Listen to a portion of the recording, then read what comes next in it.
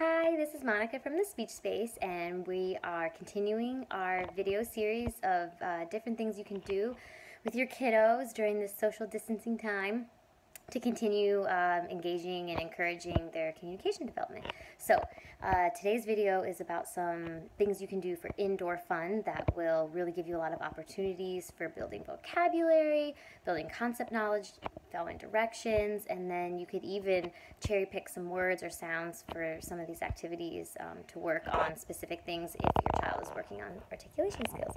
Okay, so here is a short list of some of the things. The full list will be on our Instagram page, so you can go check it out there. All right, so here is the list.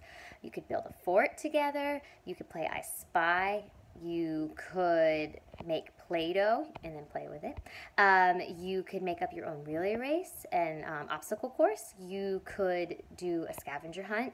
You could even create a map together and then go do that.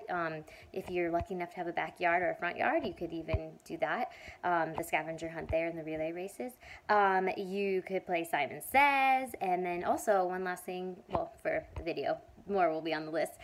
You could do yoga together as a family. There's actually an app called Downward Dog, and you can really customize it for from every little bit of it. And I believe that they are doing a free trial until April because of everything that's going on. So that is it for a very quick, some indoor fun things that you can do to help build and keep encouraging your child's language development and overall communication development too.